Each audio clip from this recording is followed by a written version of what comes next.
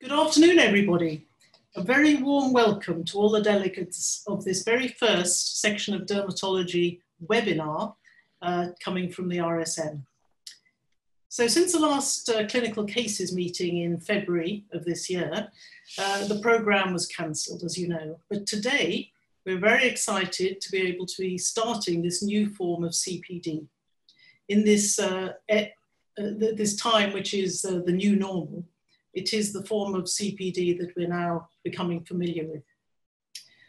We're still learning to live with these ever-changing rules, but we have chosen for today a subject that's of relevance and importance to the workforce across the country, the skin problems related to the increased and prolonged wearing of personal protective equipment and the regular skin cleansing that we're all doing. So I hope that you'll find this of relevance both from a knowledge point of view, but also very practical. I'm very pleased also that we have educational support for this meeting from Beiersdorf. Of course, there's no chance to discuss face-to-face the products and the constituents, but at the end of the slides, there will be a link, and you'll have a link later on sent to you for the products and the ranges, the range of products that come from Beiersdorf. And you will be familiar with these, I think particularly those in the Eucerin range that you probably yourself use in clinical settings. And I must say that the company has had no input into the subject or content of this meeting. Now, I expect you're all probably fairly familiar with remote working and learning over the web, as you've been doing it yourself, I'm sure, over the last few weeks. But I just want to let you know the rules of the game for the webinar from the RSM. So as delegates, you remain invisible and muted. I know you're out there. There are over 250 registered earlier on today. So there are a lot of you there, but we can't, nobody can see you. Your questions, however, can be submitted. If you haven't done a webinar before, you'll see at the bottom of your screen that you can choose question and answer, and you can submit your written questions through that. Please also state your name and where you work so that we can have an idea and to answer your questions later. We will be taking questions at the end of all the presentations today. And if you want to submit a question and you see somebody else has just submitted it, there's an option to upvote a question. So you can add a thumbs up little icon to a question. And if 10 of you do that, then we'll know that that's a question of great interest to people, and it'll sort of come up to the top of the questions to be asked. And all the panel will be available for the live question and answer session at the end. You'll also be sent an email pretty soon after the end of today's webinar asking you for feedback. And with the messages that you'll receive following this webinar, there'll be some links to Beiersdorf, the company sponsoring this meeting, and also the opportunity for you to get a certificate of registration after you submitted your feedback. And then, added bonus, for 30 days after tomorrow afternoon, you'll be able to go back and look at the webinar. So if you miss any of it or get called away to clinical needs, you'll be able to go back and see it all again. So let's get down to business. Very delighted to be able to introduce the speakers from today, the team from the Cutaneous Allergy Unit at the department in Guy's and St Thomas's. And in keeping with the usual flavour of learning from real patients at the RSM, we're going to hear about the experiences of the unit in helping those individuals affected by the current protection practices. So over to you, Ian. Right, I think that I'm live, and I'm Ian White. I think most of the participants will probably know me, but I think that we have participants from the Far East, Asia, and the Americas, obviously Europe and Manchester with us today, so welcome. Our president mentioned the word cutaneous allergy because we are the department who normally does diagnostic patch test investigations, but we deal with patients with occupational dermatoses as well. So it's from cutaneous allergy. We know most of the presentations are nothing to do with allergy per se, but of irritant contact dermatitis and so on. Now I'm going to try and do a screen share here, which I hope will work. There we go, there, share. Good, and I hope that shares now. We have 4 members of our team today who will be presenting: myself, John McFadden, Felicity Ferguson, and Louise Cunningham, and we'll deal with various aspects of the problems we've been seeing in sequence. First of all, I'll be providing a background to the problem as we saw it in March, and then John McFadden will be talking about the problems of hand eczema in the COVID ward staff, to be followed by Felicity Ferguson talking about facial dermatoses seen in the COVID ward staff, and then Louise Cunningham discussing the development and use of virtual patch testing undertaken in these very difficult and extreme situations where we've either not been able to see patients face to face, or have had to see them just once and not on 3 occasions. And then finally a summary and lessons before we go on to the questions and answers. Now, as far as a background is concerned here, I'm quite old now, and I recall all the problems that we had in the 1990s with latex protein hypersensitivity caused by the so-called universal precautions introduced because of HIV. And this was the business where we were encouraged to wear gloves before any patient contact, washing our hands and so on and so forth, frequently increased hygiene and avoiding direct skin contact because of the HIV that was developing in the 90s. And many of you will know about the problem of latex protein hypersensitivity that developed at that time, where many people, particularly nurses and other frontline healthcare workers, developed immediate type 1 hypersensitivity to latex proteins acquired from using, I'm going to use the word low quality gloves. So it was a quality issue. They were low quality gloves. And then we were reminded of that, of the control of substances hazardous to health, or the COSH regulations in the United Kingdom, which were introduced in 1994. And that says that every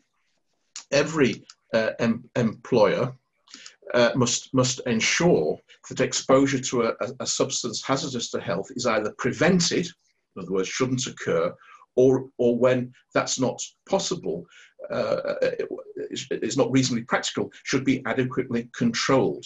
And people forget about this. In the healthcare setting, we're always quite correctly concerned about patient safety and patients' health. But our employers, their overriding responsibility is to the health and safety of the employee, and that is often forgotten. So with that in mind, when it was the 4th of March this year, this was the government advice, the first government advice that came out in the United Kingdom.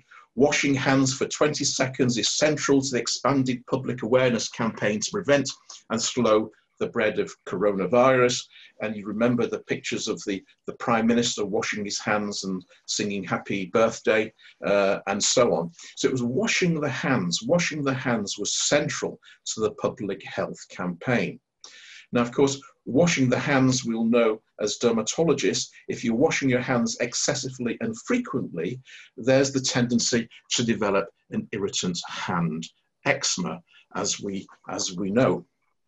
Well, because the COVID problem started in the UK just a few weeks after China and shortly after northern Italy.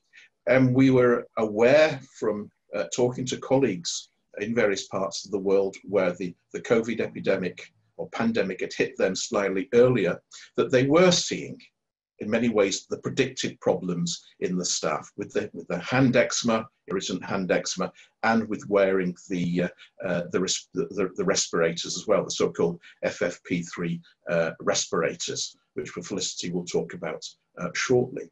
So with that background information, that we've had problems in the past when there's been an increase in exposure to hygiene precautions and protective PPE, and with knowing what was going on elsewhere in the world, we knew that we were going to have a problem.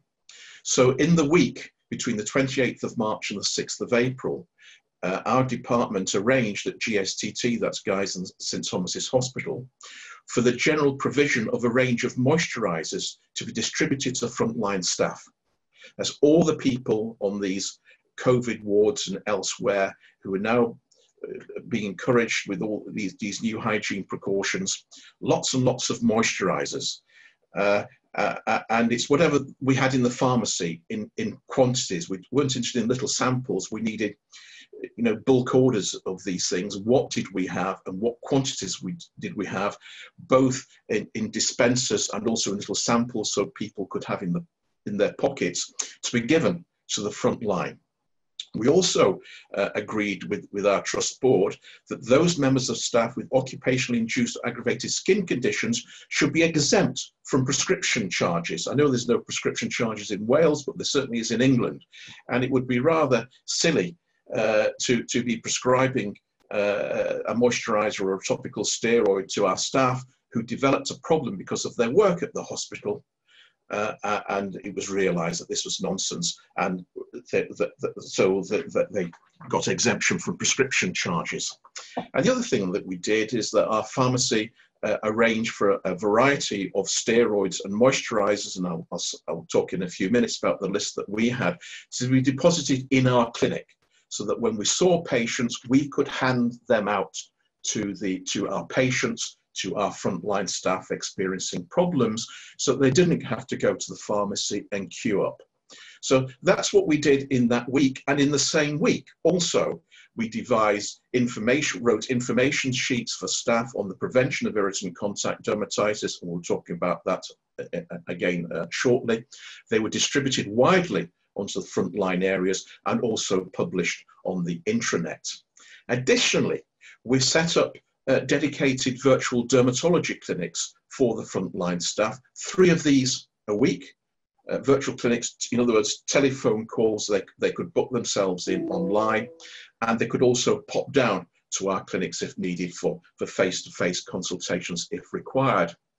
Also, and Felicity will talk about this, we had outreach or pop-up dermatology clinics in the COVID ward areas. So as well as patients, our staff coming down to see us or speaking to us, we were going to see them at their place of work, because don't forget, many of them were working 13-hour shifts, long days. So taking the clinicians to that point was obviously very important for accessibility. And then there were the usual WhatsApp and email ad hoc introductions, and also the development of virtual patch testing, as well as some limited face-to-face testing, which Louise will talk about shortly. So that all happened in the space of that week. We got all this on board and waiting for the problems to develop. Now, as far as hygiene is concerned, and particularly hand hygiene, what we told staff was that all hygiene methods appropriate for the present COVID-19 situation. So this is not social cleanliness of the hands. This had to be removing the virus, have the potential to cause irritant contact dermatitis. So in the handout we gave them, that was the first statement, warning them there is a risk, and we appreciate that that is the risk. That obviously repeated exposure to soaps, hand sanitizers and detergents, etc., have the potential to damage the skin, but the aim of the intervention is to mitigate the tendency to this.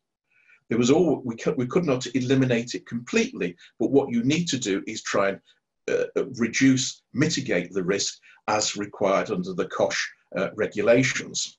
And what was not immediately obvious, at least to in various sectors, is that you don't need the soap and water to clean your hands. And in the ordinary clinic, just ordinary clean hands, the alcohol gel sanitizers are equally acceptable. And that was the point that was often forgotten. And I might say that all the advice that we ever gave and still give are always checked with the Director for Infection Control to make sure we're not saying anything that we shouldn't. And the other thing that we advised the staff about was that when they're using the alcohol-based sanitizers, the gels may be less irritating than sanitizer foams. The foams contain a surfactant, and surfactants tend to be irritating to the skin. We also advise them that emollient hand cleansers, which I certainly use during the winter months, are not protective against COVID-19. So you couldn't have your favorite moisturizer. Your hands may be socially clean, but not virucidally, no good as a viricide. And the third point there is that benzalkonium chloride containing products are very popular in some skincare products and moisturizers. We don't like them in our clinic because benzalkonium is a cationic surfactant, and cationic surfactants have the potential to cause an irritant contact dermatitis.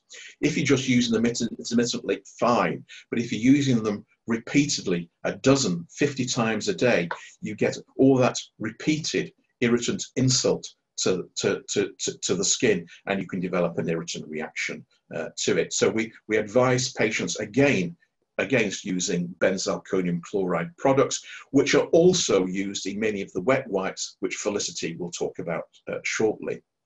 And the other thing that we told our patients in the material that we gave them, the staff, should their skin on the hands become inflamed or they have facial irritation from the mass, basically contact us via the web link. That's a false web link, I might say, don't try it. But this is what we did. We gave them immediate access to our services, as well as immediate access to the outreach to the pop-up clinics on the wards. This is an indicative list of the preparations that our pharmacy gave us. We devised it ourselves, but our pharmacy had lots of these, so we could have, a good stockpile here. Dactocort cream for the face, some Humivate, Elicon, Dermavate, Fusibet, and then a variety of moisturizers. And the moisturizers were chosen here. They may not be necessarily my favorites. We all have our favorites, and we all know the best moisturizer is that which feels nicest on the individual skin, but we had lots of them. We had lots of them in bulk and also in sample form for people to keep in their pockets. We also had gloves and so on for distribution. Oops, I'm sorry. And just finally, before we go on, most of that, of course, is related to the hand eczema issue, and there was no direct advice I can see from the NHS or governments, apart from washing your hands for 20 seconds.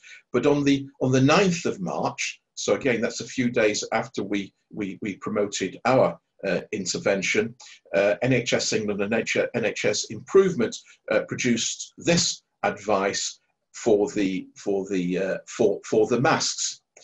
And it says it is recommended that you keep your skin clean and well hydrated, apply creams at least 30 minutes before using your PPE, but of course they don't actually say what creams to use, because there are creams and there are creams, and some products may cause problems from the point of view of the protection that the FFP3 provides. And again, Felicity will talk about that shortly. And the other thing that memo says is it's important that you take regular breaks. We recommend every 2 hours to relieve pressure from the masks. And this is a problem. This is the problem. It is very clearly stated there. We recommend every 2 hours. But we'll see from Felicity's talk that was very rarely actually achieved, and that is a cause of concern.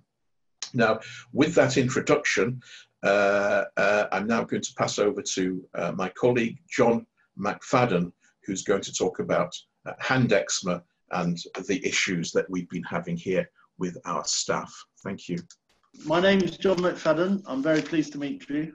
And I want to actually first thank some people, because at some stages we were getting a bit overwhelmed in the pop-up clinic, and all the dermatology trainees and consultants who had been seconded willingly came to help us out. So thanks ever so much. And I think Felicity will talk a bit more about that. I'd like to talk about our hand dermatitis patients. Mention those. Next slide, please. There were 53, but there may be more. We're still collating data. One thing I've noticed is that actually facial dermatitis was a more common problem, but we still saw a lot of hand dermatitis. Next slide, please. Now, most of the cases we saw were irritant contact dermatitis, and this is not surprising given the frequent repetitive use of sanitary gels and washing of hands. Next slide, please. As Ian mentioned, we prepared a handout, which he showed. I'd like to just highlight a couple of things. Firstly, the dry skin was very helpful and useful early sign of progression of irritant dermatitis. Next slide, please. And it was a useful point to emphasize about the drying of the hands after washing before actually wearing the gloves. Next slide, please. And the staff didn't need any invitation to use moisturizers. They were all desperate for moisturizers, and actually some of my colleagues in other London hospitals were telling me the same thing. There was a big demand for moisturizers. So well done to the hospital for having free access via us to large doses, large amounts of moisturizer. Next slide, please. And as Ian mentions, our approach was to encourage whatever moisturizer they felt most comfortable on their skin. And we did have a variety of moisturizers for them to use. Okay, next slide, please. This is the hospital sanitizer solution made up by the pharmacy at GSTT. You can see the ethanol is over 70%.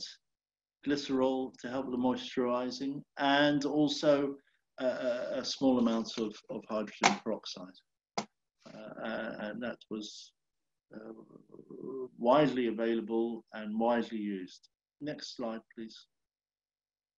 There were other agents for cleaning, which we'll come on to.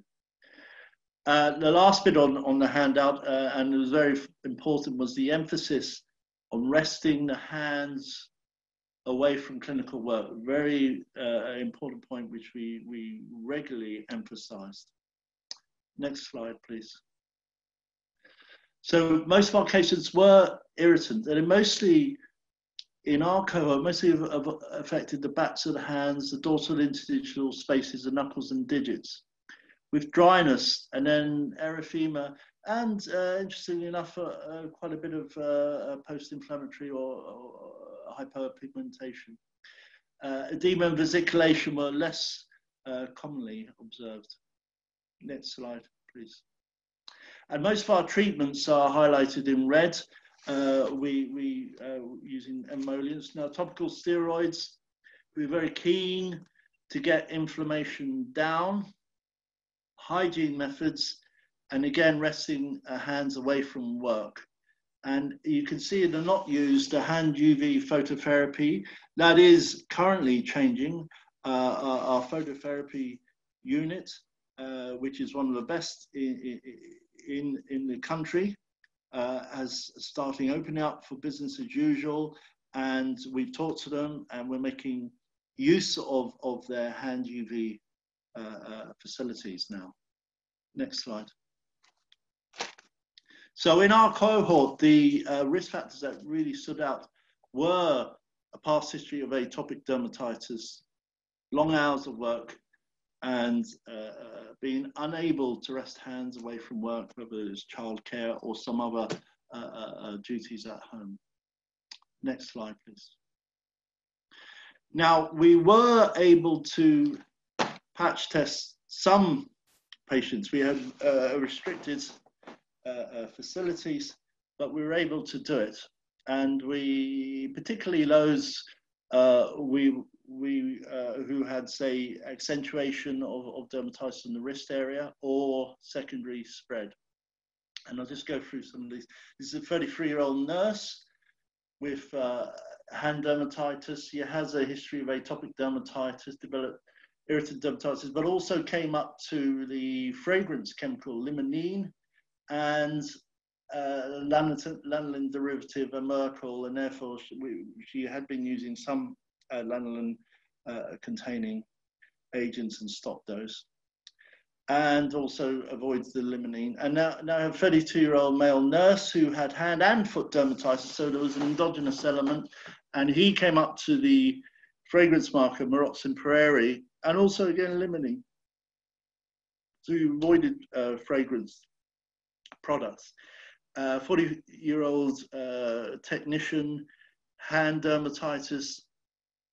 There was a query positive to limonene, but her hand soap did contain limonene, so just to be sure she stopped that.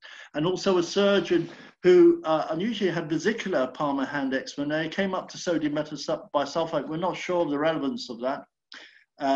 He also came up to cobalt metal, and whereas before you wouldn't pay too much attention about intermittent handling of metal, we now know from research from Denmark that actually small-time repeated handling of metals may be relevant if you're allergic to nickel or cobalt. Next slide, please. So this is one of the cleaning agents available in the hospital, cutan foaming, and you can I've put a red asterisk on the well-known contact allergens there, and you can see there's quite a lot of potential contact allergens there. I've pointed out DMDM hydantoin, which is formaldehyde releaser, and there was one patient who we knew was allergic to formaldehyde, already had been exposing herself to this agent. And down at the bottom, we've got Laminaria japonica. Laminaria japonica is a plant, sea tangle, a sort of seaweed, which apparently is popular in some, as a delicacy in some Far East countries, but it's a plant that contains limonene. So there we are. Next slide, please. Now, we didn't see any cases of allergic glove dermatitis. And why is that? Well, there was hygiene methods. There was use of we didn't routinely use rubber gloves and nitrile gloves, but you could be allergic to it. But I think actually the main reason was that we weren't able to yet patch test everyone. And growing up, training at St. John's, you learn from people like Cronin and Rycroft that all occupational hand dermatitis should be patch tested. You can't exclude contact dermatitis just by looking at the hands. And we managed to do about a quarter of our hand dermatitis. So I suspect we didn't see any allergic glove dermatitis because we weren't able at the moment anyway to patch test all our patients. I'll just put up a slide there actually, it's just a little teaching points. The diagram on the right is drawn by someone called Wilson, who was a dermatologist in central Middlesex in 1960.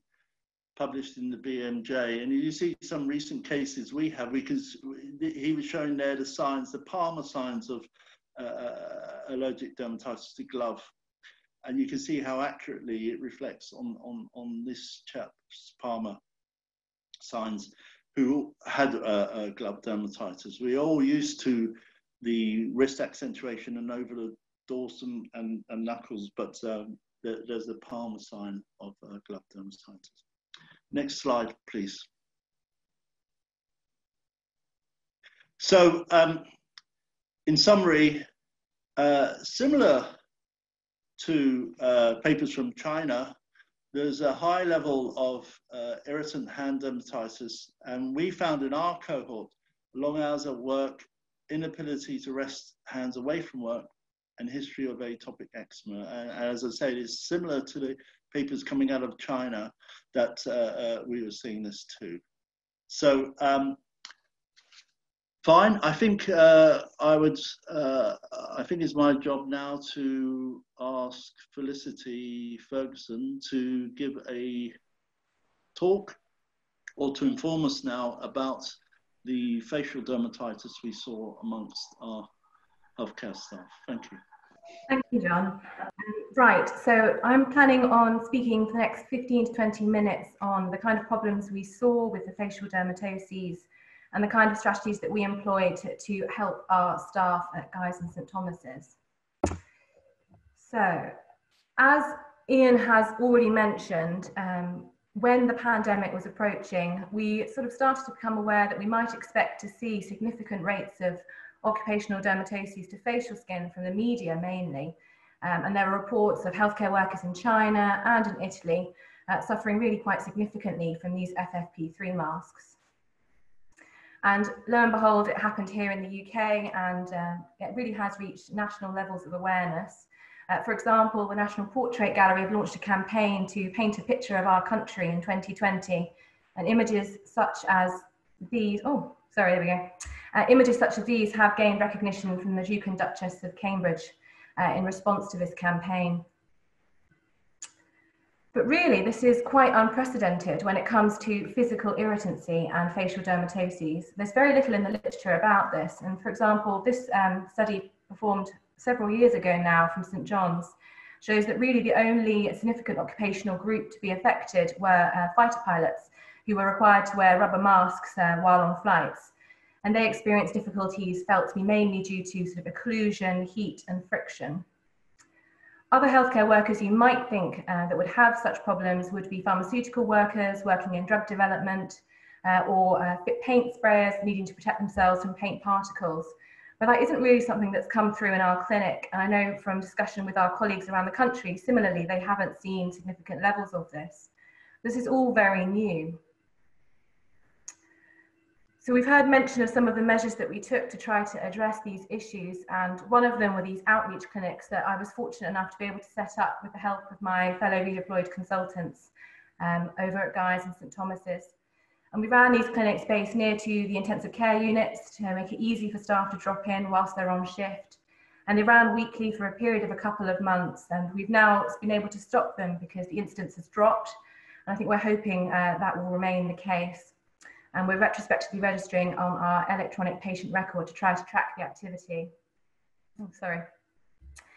And these are some images of my wonderful fellow redeployed consultants and some of our registrars as well, who were really fantastically helpful and meant the whole thing could go ahead.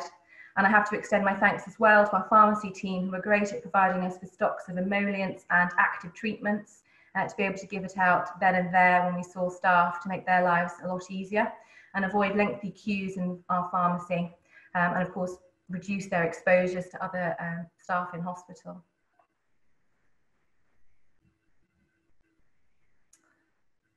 Right, so as John has mentioned, we're still in the process of pulling together our data. So this is very much incomplete, but I think it does reflect the trends of what we were seeing in the clinics. So this data covers both the telephone clinics and the drop-in service.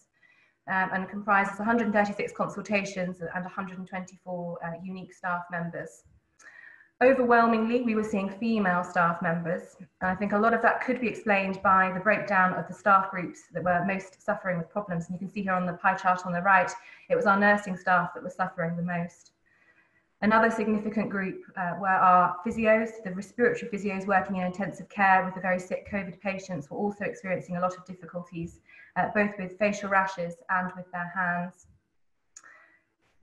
Whether you were working where you normally worked or whether you were redeployed was not a predictor of whether or not you suffered problems. And I think that's a reflection of the more stringent hygiene methods and the personal protection in use by our staff. Looking specifically at the facial rashes, atopic history was not a predictor of whether or not staff had problems, which I thought we found very interesting. And I think another point I'd like to make here is I've already shown you that the majority of those coming to our clinic were female, and that may well be because of the staff group. But something else to be borne in mind is that with the FFP3 masks, they've originally been developed to fit a male face. So a female with a different bone structure could potentially have more problems. And you've seen this pie chart from John, but it's just to show the breakdown of body site of staff members affected. And on the right, I've pulled out our facial dermatoses and the primary initial diagnosis. So this is slightly misleading because quite a few of our staff members actually came with more than one kind of rash. It was not uncommon to see physical irritant effects in combination with occlusive acne, for example, or an element of seborrheic dermatitis in combination with pressure effects. But I've just listed here what was the main issue for the staff member. And you can see overwhelmingly, the majority were presenting with physical irritancy effects.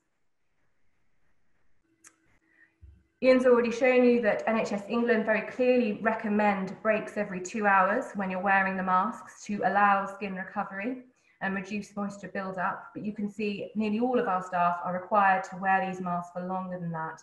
So this implies the average maximum duration they might wear a mask whilst on a 13-hour shift.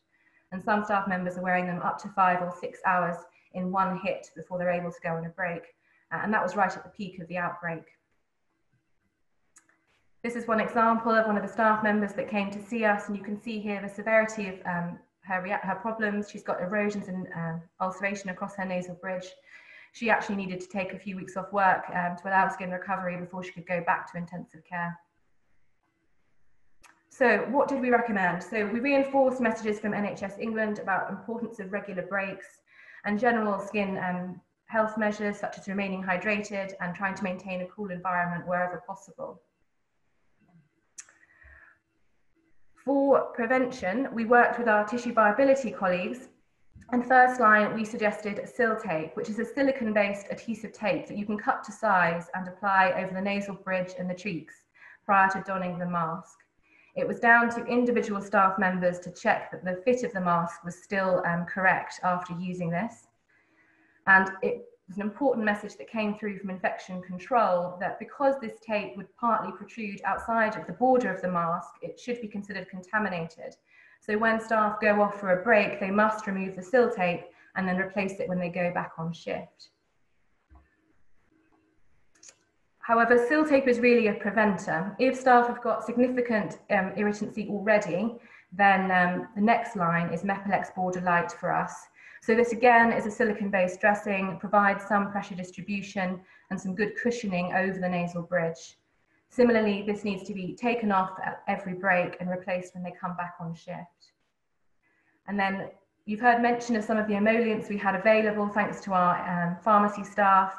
We also obtained lighter emollients that are more acceptable for use on the facial skin and don't leave such a greasy residue. So the two that we had access to were Aquamax and Aphrodem colloidal oat cream, but that was purely down to what we could order through pharmacy at the time. And of course, there are lots of others available. And then we would promote good skincare whilst at home and the use of a thicker emollient and so on.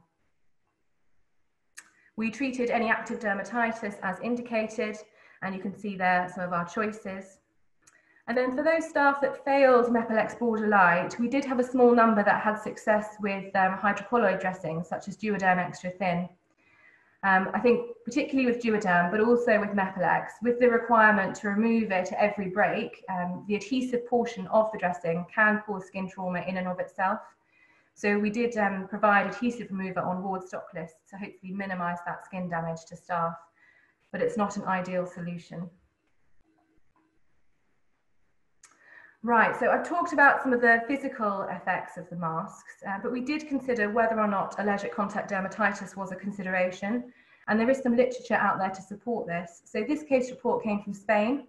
It was a staff member required to wear an FFP2 mask who developed well-demarcated erythema along lines where the elastic bands of the mask sat while she was on shift. She underwent patch testing to samples of the mask and to rubber accelerators and was found to have contact allergy to Carbamix, Thioram mix, and various breakdown products within the mixes, as well as the elastic bands themselves. This case report has recently come out of China. So this staff member developed a well-demarcated erythematous, almost urticated rash across the nasal bridge and medial cheeks. She actually first presented to her local A&E and was thought to have lupus, but on subsequent dermatology investigation, suspicions were raised of allergy because the rash corresponded to where the sponge sat from inside her mask. And she subsequently went on to have, sorry, it's being slow to load. Oh, there we go. She subsequently went on to have extensive patch testing, and it was identified that her contact allergy was due to isocyanates thought to be contained in the sponge of the mask. And they're listed there for you. What was our experience? So the numbers here appear higher than on my first slide, where we only had a few staff who had reasonably high suspicion of allergic contact dermatitis at first presentation. And that's because if staff members came back to see us with their problems not resolved, we would then take them forward for patch testing. So interestingly, we didn't see any contact allergy to any of the samples of the various masks in use in the trust, nor to any of the rubber accelerators or isocyanates. But we did find some contact allergies that could be of relevance in exacerbating things. So, for example, the first case, this nurse, she was wearing a strengthening nail polish that contained tosylamide formaldehyde resin. And given the distribution of her rash, which also involved the periorbital area, we did feel that was relevant and recommended avoidance. We did see quite a bit of fragrance contact allergy, well, 3 cases, so that could be contributing particularly from sources outside of work, so avoidance has been recommended. Colophonium was felt to be of old relevance in that case, same for both nickel and chromate, but the formaldehyde could be relevant because formaldehyde releases are present in the Q-Tan hand soap on the wards and may have been present in the cosmetics around the staff members' homes, so we've recommended avoidance for that. And then another turn in the tail, as our occupational clinics were tailing off, we were starting to see fewer numbers. We then experienced a bit of a second wave, and it seemed to very much be associated with swapping from the disposable FFP3 masks to the reusable masks. And we did a bit of investigation, and the trust had recommended as a cleansing practice to clean the masks with Clinell universal wipes when staff were going off on their breaks. Leave this to dry, and then they could reapply the mask when they returned on shift. And overnight, they would go off and be centrally sterilised. So these are the Clinell universal wipes that are actually widely found in our trust. And they are certainly initially very reassuring because Gamma Healthcare, which is the manufacturer, has demonstrated on their website that Clinell is effective against coronavirus by the appropriate EU directive. Additionally, they highlight that these wipes are skin friendly. So again, reassuring for use on the skin. However, when you look at the safety data sheet, it clearly states this product is not intended for skin use and staff should wear PPE when using it. They offer some reassurance that there's a high volume of water present in the formulations. There is a dilution effect that could protect against problems with the contents. But what is in the masks? So there are 3 key antimicrobials listed in the ingredient list, and they're shown here. And I'm going to focus a bit more now on benzalkonium chloride, which is the one that we're most familiar with in dermatology. You can see here it can be present in concentrations up to 0.5%. So benzalkonium chloride is found in several of the emollients and soap substitutes that we use frequently in dermatology, but it is well recognized to cause irritant problems, particularly in occluded sites or flexural sites. And this case report very nicely demonstrated the severity of the rash that can be elicited by benzalkonium chloride. This boy with atopic dermatitis was having 20-minute bath a day with Oilatum Plus, and this was the rash he developed. Oops, sorry.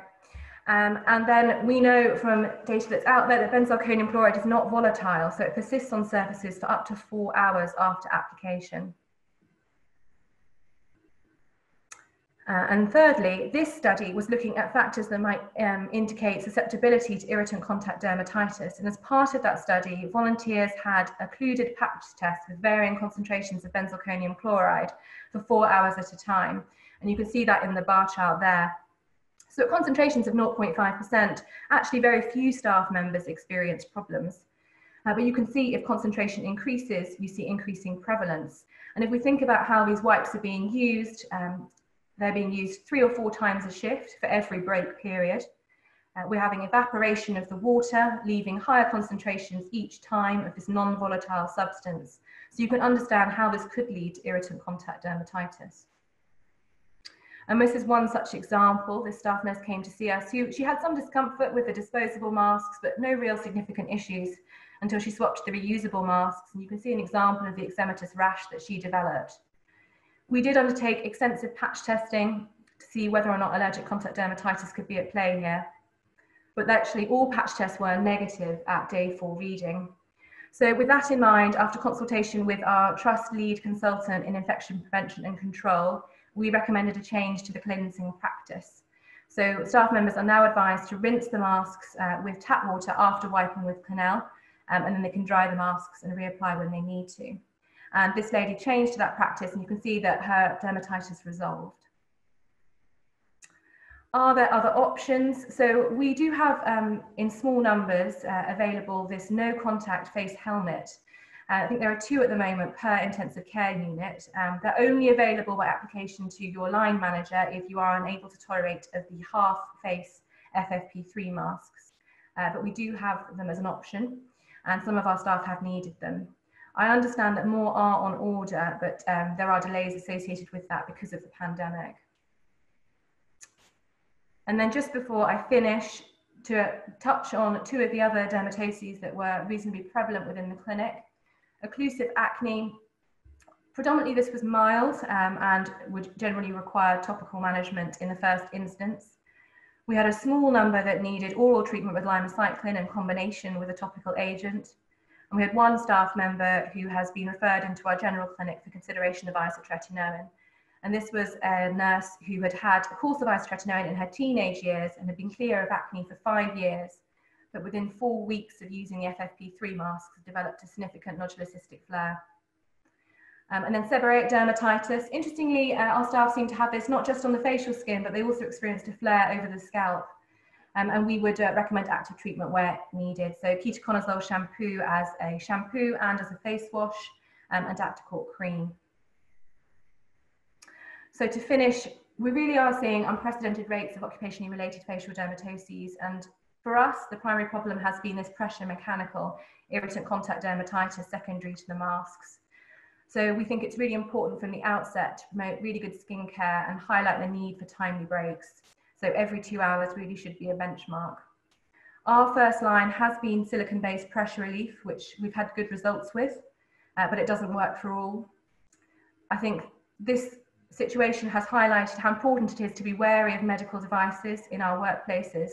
There really is a lack of clarity in ingredient labelling and the potential for harm.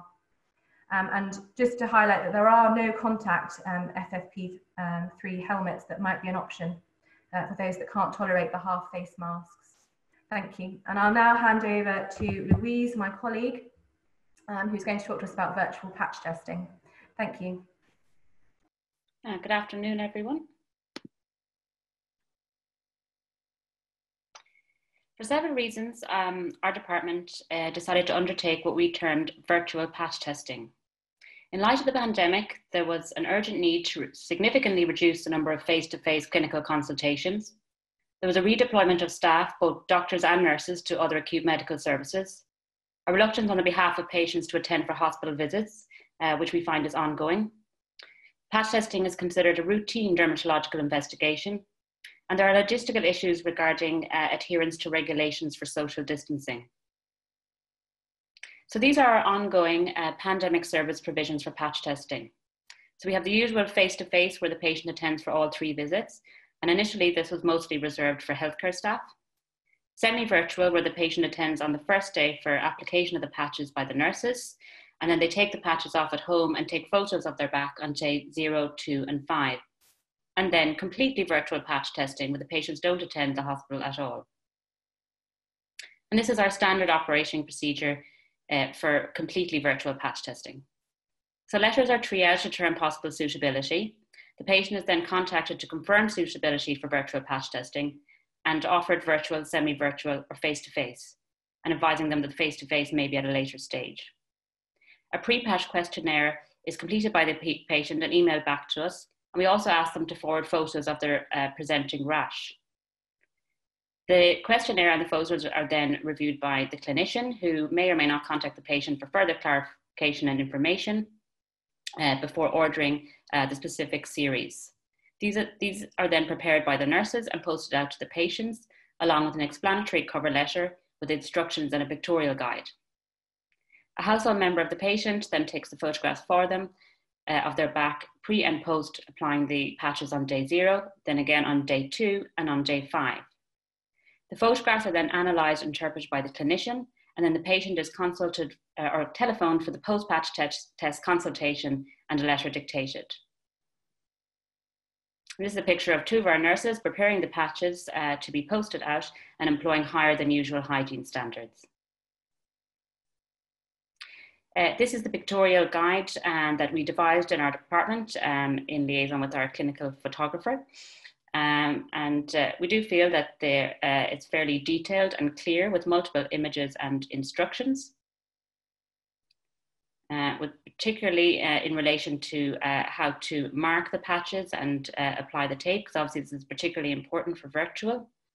However, we do find the patients do come up with their own versions and deviate from this a bit. So I'm now going to discuss a few interesting illustrative cases to highlight our clinical and practical experience of virtual patch testing to date. And these cases are from members of the public, although we did offer all 3 options to healthcare staff also. So the first case was a 46-year-old gentleman who was referred with this acute vesicular rash of his right wrist, which he attributed to wearing wooden beads. He tried to remedy this rash himself by applying lemongrass oil on it. However, it appeared to exacerbate it, and it became more vesicular bullous with local extension. Thankfully, he had more success with potent topical steroids. So now just going to show some of his pictures as examples. So this is a picture of his back before applying the patches taken by his partner.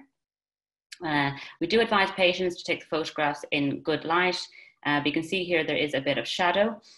These pictures can be helpful if there are certain landmarks on the patient's back that can help with identifying where certain positive reactions are, or where the patches have been applied, such as moles, etc. And these are pictures of his patches applied the markers. You can see that he didn't really do any of the numbering, but as there weren't too many patches, it's still quite interpretable. So this is his day 2 reading. You can see there's clear inflammation on the side of the first patch, column 2, row 4, corresponding to coliformium or resin, and then at the side of patch 2, column 1, row 5, corresponding to the fragrance marker Myroxylon pereirae. Again, this was his own version of doing his close-ups of his reactions by holding the discarded patches. And these are his day 5 readings, and you can see there's clear 1+ reaction to coliformium and a clear 2+ reaction to Myroxylon pereirae with vesicles. So as he had no prior history of dermatitis before this, and he gave no history of reacting to fragrances or adhesives or plasters, it's thought that he's sensitized through these mala beads. And the wood from these is typically derived from different sources, including coniferous wood. Allergy to these woods can be detected by cross reactions with coliformium. He appeared to have an exacerbation of his dermatitis by the lemongrass oil. And the possible clinical relevance of this in terms of his patch testing positive reaction to Myroxylon pereirae is that nerolidol is a shared constituent of lemongrass oil and Myroxylon pereirae. Other sources being citronella, jasmine, lavender, neroli, cannabis, and tea tree oil. Other possibilities is that there was an unidentified chemical in both lemongrass and Roxelon prairie, or perhaps there was a false negative patch testing to the individual fragrances, as they are volatile haptens, which I'll discuss a bit more later. The next case was a 71-year-old lady who was referred with this florid periocular dermatitis, which also involved her cheeks and neck. And you can see that she also had some associated periorbital edema. And this is a global view of her final day reading. She had removed the numbers for the day 5 reading, but we were able to identify with other photos that she submitted that the top reaction there on her left upper back is fragrance mix 2, and then the stronger reactions are to limonene and to 2 concentrations of linalool. These are just some closer views. You can see particularly strong reaction to linalool with vesicles, which we don't often see. And her strong reactions to these fragrances can be explained by the fact that she had a love of essential oils and used all of those here listed, whether in diffusers, in the bath, and she said she even added them to her Vino Daily Moisturizing Cream, and also carried lavender in a handbag for what she said emergencies. So the top 2, lavender and marjoram, contain linalool. All those in yellow contain limonene, and the bottom 3 in green contain both. Interestingly, the only fragrance product which she said she previously reacted to was a perfume called Poison. The third case is a 55-year-old female who was referred with an intermittent pruritic dermatitis, which she said involved her hands, face, scalp, upper trunk, and hips. She worked as a fitness trainer, and she had a prior history of eczema and atopy. She herself thought her rash was exacerbated by shower gels, shampoos, and clothing dyes. These are global views of her day 2 and day 5 reading. Again, this lady didn't actually submit close-up views, but when analysing these on the computer, you do have the ability to zoom in and out.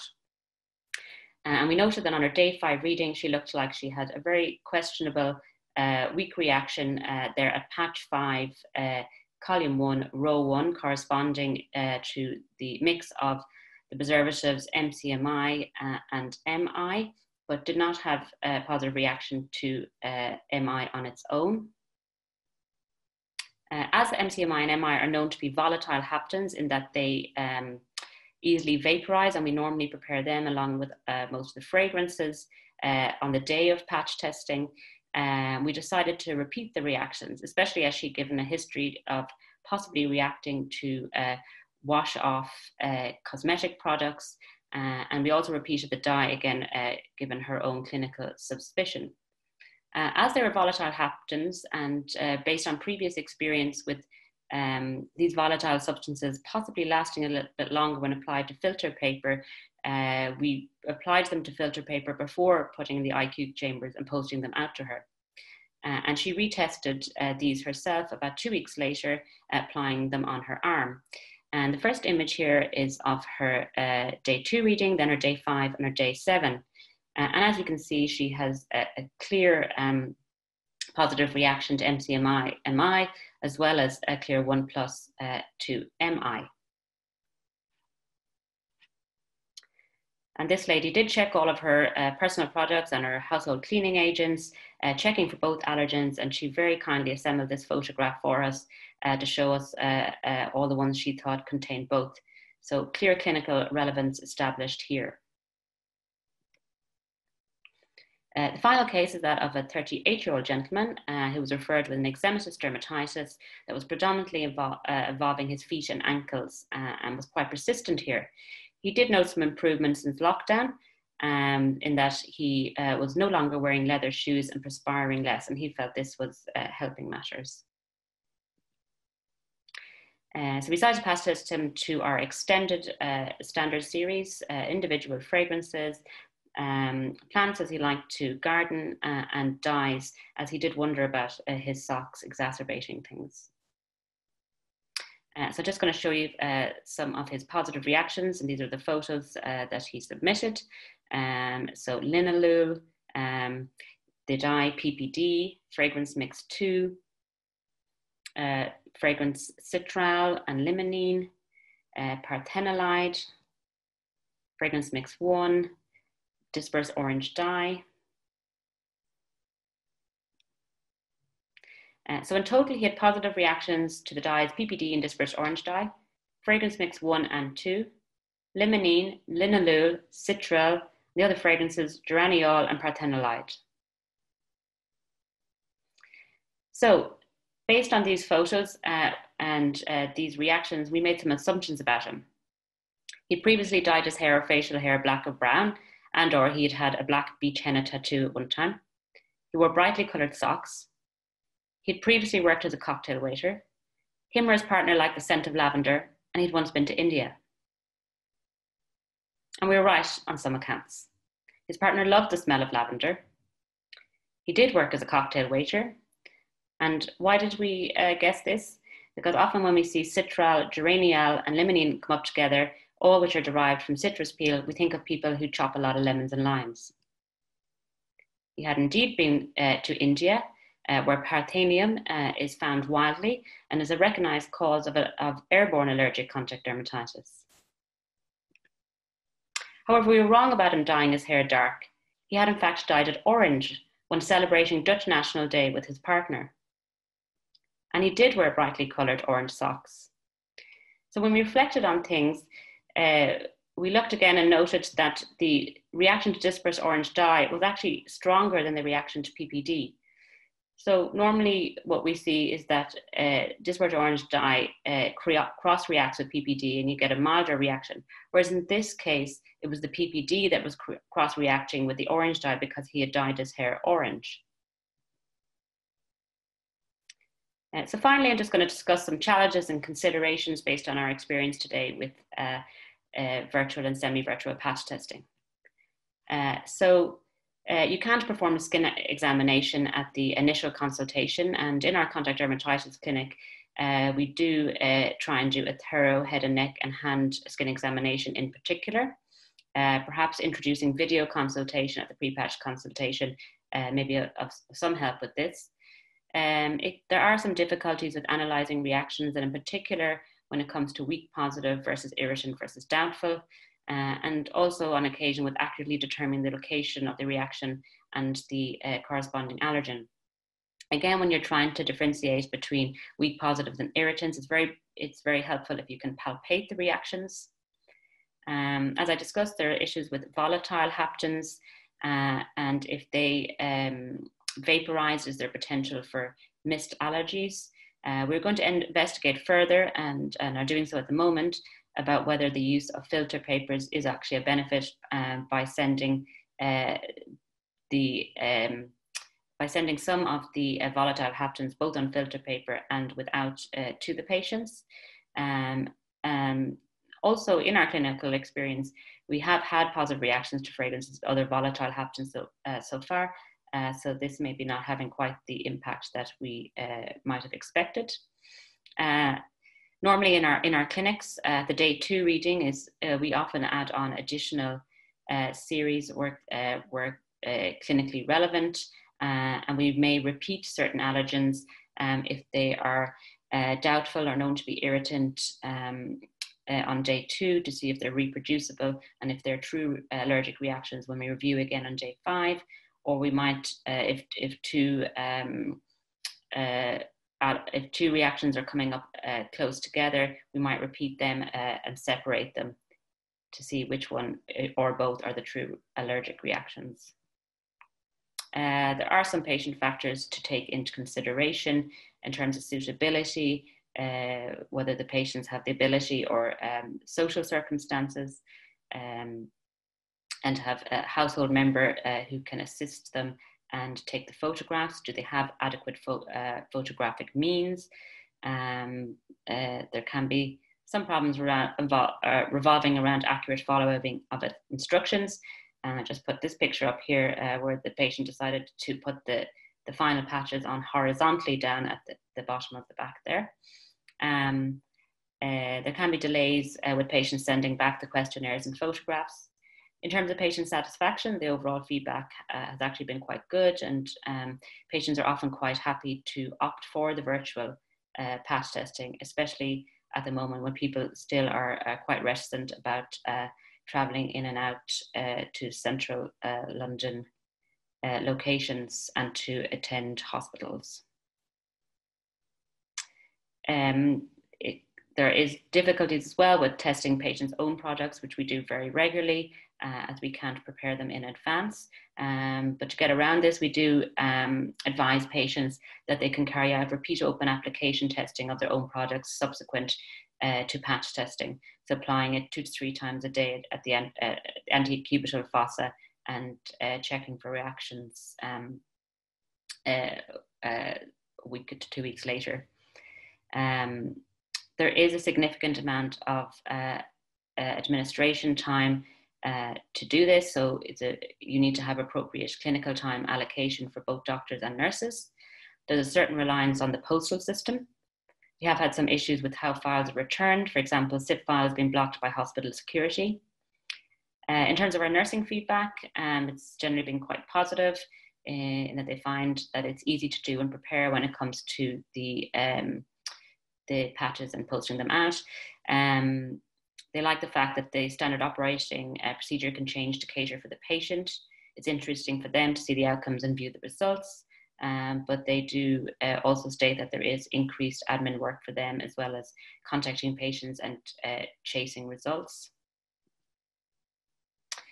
So in summary, these are the patch testing services that we are offering. The consensus in our department is that face-to-face is still our first preference and is superior. Then would be semi-virtual and finally virtual. However, we do find that semi-virtual and virtual are good interim options, and we think better than a complete suspension of the service. Thank you. Right, well, thank you very much indeed. That was a fantastic fantastic collection of thoughts, ideas, and also your experience of what you managed to do in a time when it's been really very difficult to maintain a service that resembles the service that we're used to. So I'm sure we've all taken a lot of messages through to our practice from that. Now, I think we need to invite all the speakers back for some panel questions. So if Ian, John, Felicity and Louise could reappear. We do have some questions and comments, and I think I've got a little presentation to give, a little summary here. Go. I think we will finish by 4 o'clock. We will. I'll turn off then. Okay, thank you. I think our chairman, our president, was just. I'll just be very quick here, if I could. Just a little summary here with the discussion. I think what's been very clear is, of course, is that our frontline patients, as with all people working in the healthcare setting, are being exposed to all sorts of agents. The hand cleansers were mentioned. John showed some photographs, and I don't know what the practice is in your hospitals, but in our hospitals, these dispensers are by every sink, and you're obliged to put in the 1 litre cartridges there, and you wash your hands. But you know, we don't know what we're using. Our patients, the staff don't know what they're using. We showed the example. We had John mentioned the example of the nurse known to be allergic to formaldehyde with hand eczema, and yet she was washing her hands with the products in this dispenser. The company has 2 products, one containing DMDM high dantoin, which is a formaldehyde releaser, and the other one diazolinaleurea, which is a formaldehyde releaser, and she didn't know. And that had a negative effect on her hand eczema. Now, these are cosmetic products, so there has to be ingredient labeling. The ingredient labeling was certainly on the in the cartridge, but the cartridge is inserted into this into this device, which you need a key to unlock. So she wasn't aware, and that's a problem. And Felicity mentioned these products, these universal wipes, which are by every sink, every desk in our hospital. And it may very well be the case in yours as well. This is just from a download that I took last night. It says skin friendly, although I think it now says patented formula rather than that. It's got the CE mark, which means it's a medical device. And it says dermatologically tested to be friendly to skin and does not cause dry or sore hands. And yet the material safety data sheet dated last April says not intended for skin use, use PPE, because it contains these cationic surfactants, which are well known to be able to cause irritant contact dermatitis with appropriate exposures. And compare it with this, and I've put confused, because I'm totally confused. And here we have the wipes again, with somebody wearing gloves, the most effective universal formula. It's a formula on the market, dermatologically tested, classified as a medical device. There's been some slight modification in the formula because these cationic surfactants may now be at slightly higher concentration. It's dated March this year and is intended for skin use. Now, I actually think these material safety data sheets must be wrong. I really think that they must be wrong. But one of the problems here is there is no effective ingredient labeling on these products because they're medical devices. And furthermore, the material safety data sheets produces a disclaimer. We assume no legal responsibility for use or reliance upon this information. Okay. And here we have an issue because these products, unlike cosmetics, are medical devices, and under the new regulations, this is supposed to provide better protection for public health and patients safely. But the current regulation does not offer any benefit for the prevention and management of adverse events, such as irritant and allergic contact dermatitis, because there is no meaningful ingredient labeling.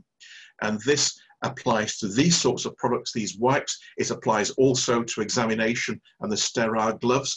And in another sphere, of course, the glucose monitors and the insulin pumps that the diabetics use. They're all medical devices. There is no meaningful information on composition. And compare that with foodstuffs, medicinal products, and cosmetics, where there is full ingredient labeling. And I really don't know how in the medical devices regulation they've got away with this. It really does need to be corrected. And we have another issue as well, is some of these products like the alcohol gels are not cosmetics, they're not medical devices, they come under the biocidal products regulation. So that's another regulation. And on this example here, it is hygiene biocidal product. It just says active substance, alcohol. And yesterday I asked the company, what's in that's 80%, what's the other 20%? And they provided the material safety data sheet that just disclosed ethanol. And I said, well, what are the other ingredients? And anyway, eventually they sent me a list. You know, it's remarkable that these sort of products do not provide all the necessary information that's required. So in summary, and I'll be very quick here now, we've had the 3 presentations giving 3 different facets of the problem that we've been seeing in our patients. But I hope that we were proactive in preventing and treatment of our staff, because it was predictable and it was anticipated they would develop problems, and they did develop problems. And I hope that we were able to do what we could to reduce the severity, extent, and duration of the problem, and reduce the number of people who are affected. And we're reminded that although we work in hospitals and patients are our primary responsibility, as employees, our employer's responsibility is to us. And there's an overriding requirement under health and safety regulations that our health and safety should be looked after. And within this, the CE mark for medical devices does not provide confidence regarding skin safety, full stop. And I'd love to discuss this. There was some information on the wearing of the mask, don't wear for more than 2 hours and so. I could find no similar information from the point of view of hand cleansing apart from washing your hands for the 20 minutes. I think centrally the NHS must demonstrate that there's been competent assessment of the safety of medical devices, and similar from the point of view of skin safety, because only once you can do that can you start introducing effective risk management. Thank you. I'll stop there.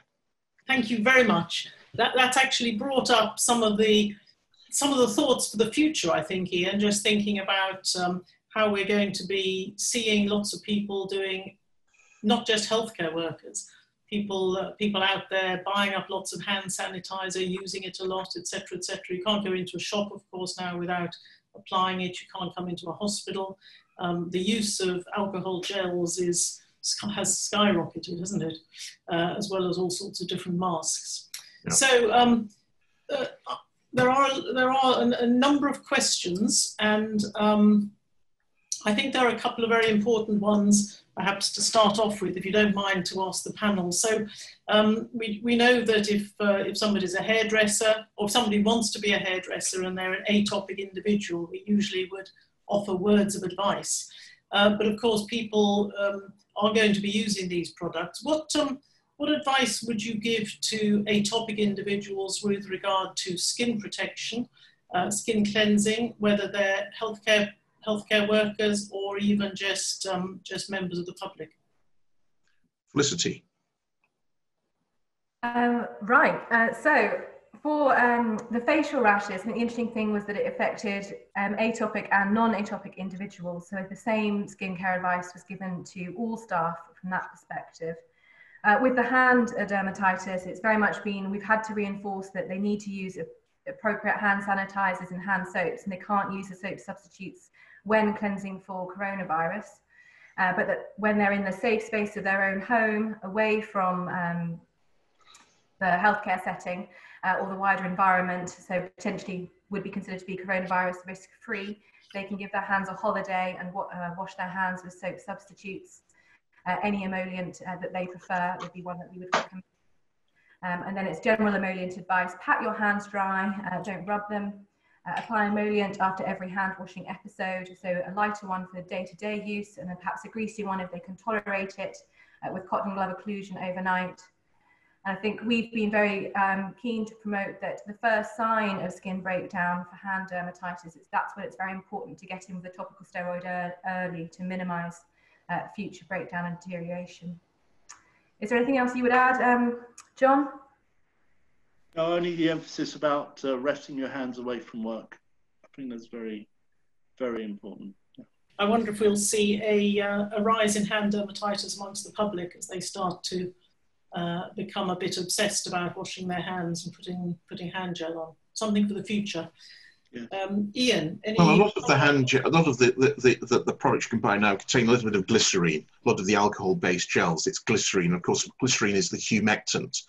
The foaming alcohol ones don't contain well, at least the ones I've seen don't contain the glycerine, so they do have a drying effect. But the gels do contain glycerine or similar, so we think that, at least my view is that they're less irritant.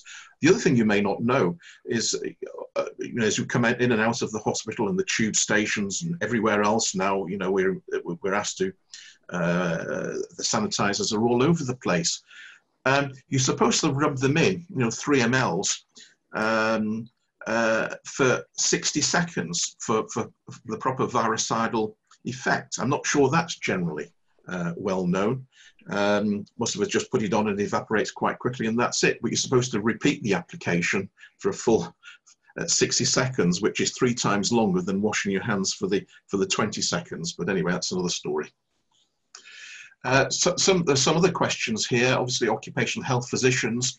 Are occupational health being notified? How are they being involved? Are they being reported, this is Mike Beck, to Epiderm, HSE, back, someone else? Are they being reported under RIDOR and so on? And again, I'll ask Felicity and John there because they're developing the database for recording of these. John. They're not being reported to RIDA. We should be reporting them to Epiderm, and perhaps we should get on with that. Yeah. Yeah. Felicity? I would agree completely with John. And someone's asked here, do you think scarring from facial PPE could be permanent? Have you seen any scarring as such? They're getting an irritant dermatitis and some superficial erosions, but have you seen any scarring? Generally, we've seen staff sort of quite early in the outbreak, so I don't know if we've caught them at a stage before it's got that severe. So we've, yes, seen the superficial erosions, and some of them have been significant, but not to a degree that would cause scarring. We have had some staff that are troubled with sort of post-inflammatory hyperpigmentation. We've had to counsel them about that, and that will take some time to settle. But we haven't in our cohort had any scarring. Okay. I think one of our colleagues has mentioned it, but I can't remember who now. But so it may have been seen. It's possible. Yeah. Yeah. Helene Menager, an ex-president of the RSM, has asked, any issues with the sill tape other than removing, and how does it differ from other silicone gels? I think we use the sill tape because our tissue viability people liked it, I think, and including the patients with EB. And so, if I'm correct, and we certainly had a goodly supply of it, and the Mepifix light as well. But Felicity, because people have tried a number of these products. Yeah, no, our tissue viability team are big fans of sill tape, but it is quite thin. It doesn't provide a lot of cushioning, so it's more for prevention if staff feel they're getting pressure from the mask. So they've already got anything approaching skin breakdown. It doesn't really do a good enough job that we found in our experience. So yes, that would be, so I think it's just that partly it's pragmatic, where we know it and we have it widely available in the trust. Yeah, and with the nasal erosions, Mabs Chowdhury has asked here, what about follow-up? How long does this take to settle, and do they have to continue protection and so on?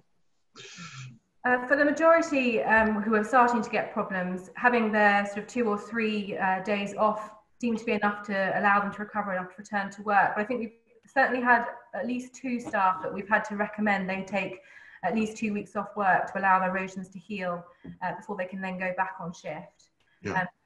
Those small numbers, but it has been happening. I'd also like to share, while I'm speaking at the moment, actually, a top tip that's come through from King's and Sarah Walsh, because I wasn't aware of this, and I think it's a really good suggestion. They're using skin-safe silicone wipes as a preventative intervention. So this can be a wipe that's put over the clean skin at the beginning of the shift, which leaves a thin film of silicone, and that seems to not interfere with the fit of the mask. And although they're in the process of analysing it, anecdotally it seems to be helping. So I think we will also look into that as well as an option. Thank you. Yeah. Another question is concerning our involvement with occupational health. These are skin problems that we've been seeing, and we're dermatologists and we do occupational dermatology. We have been liaising with our occupational health service. We have regular correspondence, and it's not a duplication of services. It's different. We were not able to do our usual work that we would be doing during the course of the week. So in fact, developing what we've done is in fact our way of being redeployed and doing something useful, and the patients were our staff rather than the our regular patients, and I think that's perfectly fine. Someone's also asked about loss of fingerprints from all this. Passport controls. In fact, I've got exactly the same problem. My computer can't open. It's locked because the fingerprint on my fingers has disappeared. That's because of dryness and so on. That will recover in due course. And I think if I'm not... I'm going to ask one more question about the face masks. You mentioned the PPE masks fitting male faces better than female faces. I just wondered, of your face mask reactions, whether you had any males amongst them, and if so, did they get the trouble in the same distribution as the females? So we did see a couple of men come through with face mask dermatitis. It was overwhelmingly female, and yes, that may reflect the staff group. Our nursing staff are predominantly female here at Guy's and St Thomas's. But the men seemed, I had definitely, it was similar actually. I think the small number, we had some which were, you know, circumferential cheeks and nasal bridge, and others that were just the nasal bridge. And that did seem to be the men with prouder noses, if that helps. Thank you very much. I'm just going to ask one last question, or make a comment really. There's a question about contact allergies to the dyes in the homemade face masks. Reminded me of your man with the orange socks. Of course, just like the public using much more in the way of skin cleansers, we're going to see all sorts of fashion masks as well as homemade masks coming through. Maybe too early to see if you've had any clothing dye reactions? I haven't seen it, but it's possible, and we may see it. Yeah. We'll await the first case. Well, we have another ex-president of the section who's busily making these at home at the moment. So we shall ask Professor Malario in due course what risk assessment she's done. Okay, and I think we should finish on that. We'll think to the future. Just to say thank you to all our presenters from today. You've given us a wonderful, wonderful all-round view of the sort of problems you've been seeing recently, but of course the problems we're probably going to continue to see for the next little while, because face masks and protection are not going to go away soon, are they? So I think some of your tips will be able to be carried on to all of us across the country. Thank you very much. You will be sent some feedback requests. You will be able to access the video in a day's time. You will be able to have access to viewing the sponsorship products from today, and I hope that you'll be able to enjoy coming to the dermatology section webinars. There isn't one in July, but there is one in August, and then every month thereafter for the next academic year. So we look forward to welcoming you back to the next presentation in August, which is on skin pollution and, air pollution and skin health. All right, bye-bye everyone. Thank you for joining us.